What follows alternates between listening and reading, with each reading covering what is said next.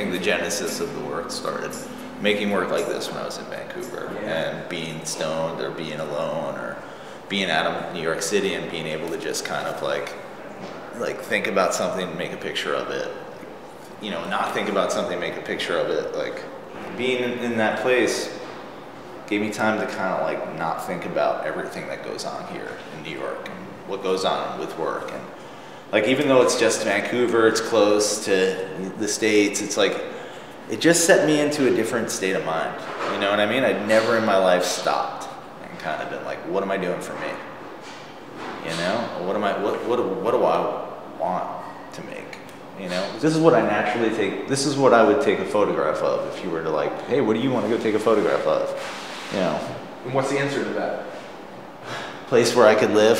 Home. I think it's, you know, I think they're all sort of somehow, I don't know, death. Well, I mean, it's sort of like death, weird stuff. Stoner. Also sex. Sex and death. Yeah, I think that was a lot of the talking that was going on when we were talking about putting it together. And there's some serious, like... There's not any obvious sex, really. Or death. Why not? I guess that's kind of obvious death. What was this? What's this? Where is this? That's in somebody's backyard in Vancouver. That's intense. I have some good friends out there, and I was like, I want to find a waterfall or caves or places that sort of get you out of your own head, you know? Yeah. Or, I don't know, I just want to go drive around and look at shit. Yeah.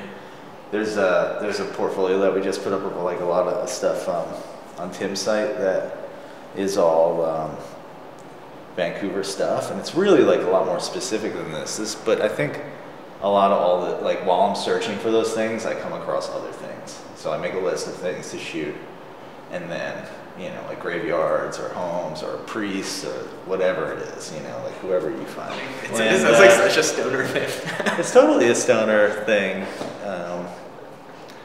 You know, and I think that's part of my process too, is sort of part of what I do is not conscious in a way. Like, I think like keeping it unconscious, like, even though you make a list, it's sort of, that's like a structure, but working from the structure is kind of what the goal is. Like working away from it is kind of for me what, you know, and very stonery. I mean, all these things mean something to me, I think, but I don't project my meanings on them. I mean, you gotta find your own way. You gotta search in your own way. Find your own dark cloud.